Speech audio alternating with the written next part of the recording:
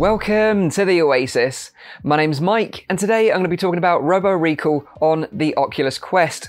Now, Robo Recall is one of the most anticipated titles coming to Quest, and I managed to get my hands on the game yesterday at a private Oculus event in London.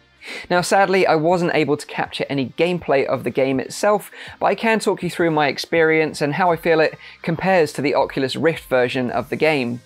This event in London was set up very differently to what we experienced at PAX a couple of weeks ago, as no gameplay was able to be recorded whatsoever, and of course this included Robo Recall.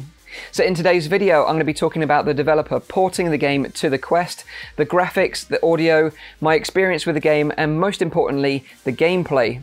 I'll be putting up some Rift gameplay of Robo Recall while I talk about the game, so you can get a sense of what the game is like if you've never seen or heard of it before.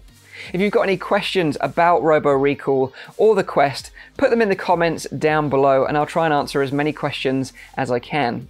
Now I hope you guys and girls enjoy this one, and without further ado, let's dive in.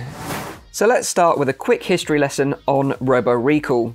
The game originally released for the Oculus Rift on the 1st of March 2017 and was provided as a free game for those that bought the Oculus Touch controllers. The game was developed by Epic Games, who also created the Unreal Engine the game runs on, and it was regarded as one of the most polished looking VR games for its time, and this accolade still stands today. So when I heard that Robo Recall was coming to the Quest during Oculus Connect 5, it got me really excited. Handling the port over to Quest is VR veteran studio Drifter. They previously made the fun co-op looter shooter Gunheart and the short Ready Player One experience called Rise of the Gunters. The CEO of Drifter, Ray Davis, used to work at Epic Games and was responsible for Robo Recall's concept game called Bullet Train. So in terms of experience, there isn't a better third-party studio to handle the game's move to Quest than Drifter Entertainment. So let's get on to the burning question first.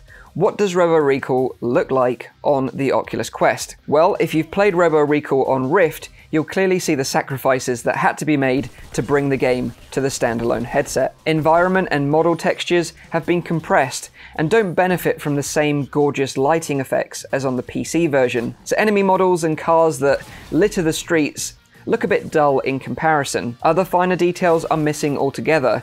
You no longer have puddles of water on the streets providing beautiful reflections, and gun models don't have the same moving clips underneath them. And a lot of the particle effects from shooting and hitting enemies have been greatly reduced. Now, the official screenshots provided recently are of course the best possible scenario and taken in the best locations and conditions, and they don't show the gameplay itself. So to set people's expectations appropriately, it would be wrong of me to say that the game looks as good as the screenshots provided. The clip shown in the recent Oculus Quest trailer is much more accurate with what the game actually looks like when you're playing it. But of course, like all games in VR, it looks way better in the headset than what could ever be represented in a short video clip. What the clip and the screenshots don't convey is that in the headset, you have this awesome sense of scale of being on the streets of a huge city, with robots running and jumping between rooftops in the distance. So yeah, of course, overall it's a visual downgrade from the Rift version.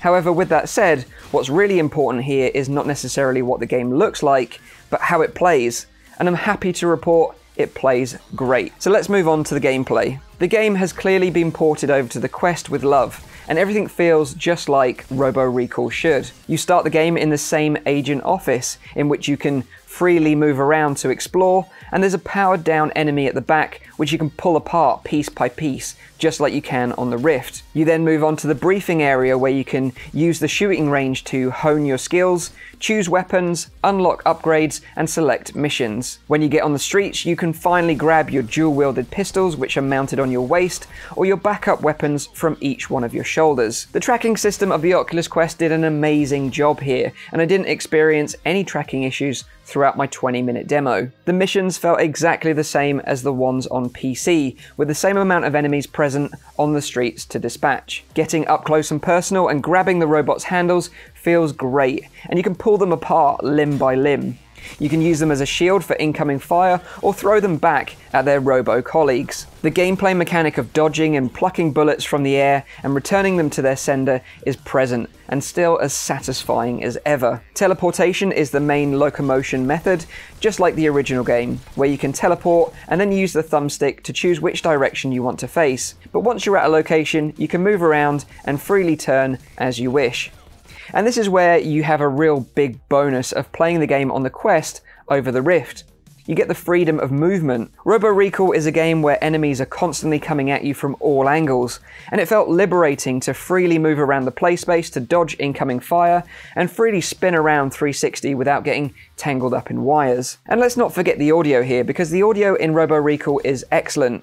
The thumping guitar shredding soundtrack is still present, with the same funny voiceover lines and the quips from the robots themselves as you tear them to pieces. So here's my conclusion. Robo Recall on the Quest is not as pretty and doesn't run as butter smooth as the Rift version, but what it lacks in graphics, it makes up for in the freedom the Quest provides being tetherless. This is a true port, handled with love and care by Drifter, and I think they've done an amazing job of bringing the game to the Quest without making any compromises on the gameplay itself. I think those new and old to Robo Recall will enjoy the game when it releases in spring 2019 on the Oculus Quest. Okay, so there we have it, guys and girls. That's my hands-on experience with Robo Recall on the Oculus Quest. Now, in a nutshell, it's the same game we know and love, with some sacrifices in the graphics department. But overall, am I excited for it? Hell yeah. This is still Robo Recall at heart, and I'm super happy that we can have this on the Oculus Quest. I'd rather have a hit on graphics than not have it on the Quest at all, put it that way. I know it's difficult to make an informed decision without seeing any gameplay of the game itself, but I think a lot of Quest owners are going to really enjoy this title on release. But let me know what you think in the comments down below. Are you excited for Robo Recall on the Quest? Are you, like me, disappointed that we couldn't show any gameplay of the game? Let me know in the comments down below. Leave a like if you like this video, make sure you're subscribed for all my future content, and as always, I'll see you on the next one. Cheers.